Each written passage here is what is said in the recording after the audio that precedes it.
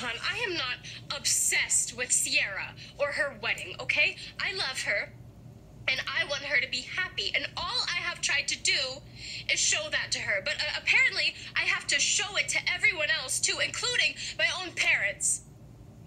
You know what? It just really sucks because no matter what I do or say or how freaking hard I try, it's just not going to be enough. So, listen, honey, you are enough. And we love you. And I'm so sorry I upset you, okay? I am. And for the record, I am not here to guard you. I am here because I miss you. And I want to spend time with you. And I think that we just need a hug right now.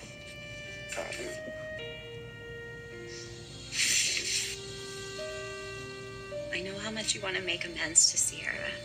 And I really, really do believe that in time she will give you the chance to do that. Okay? But right now, I think maybe you should come home to Hong Kong with your father and me. So when my sister asked me to do a reading for her wedding, I did my homework, and I decided that there's only one way to do this. Chinese wedding poem. No way.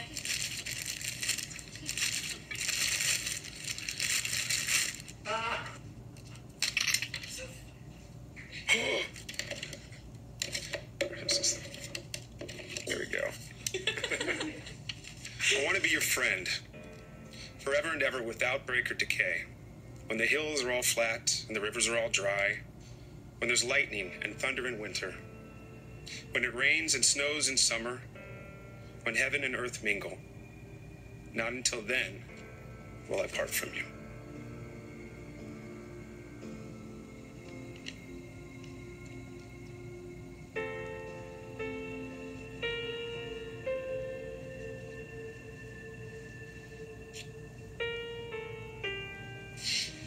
John, thank you for that. And I'm so sorry about Claire.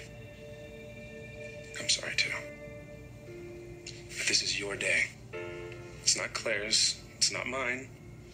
It isn't anybody else's. I love you, and I wish you all the happiness in the world.